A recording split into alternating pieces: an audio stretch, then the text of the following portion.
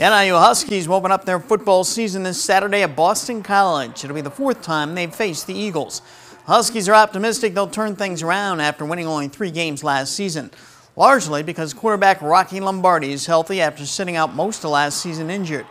Thomas Hammock says there won't be any restrictions on Lombardi Saturday. He's out there running around, making plays like he always has.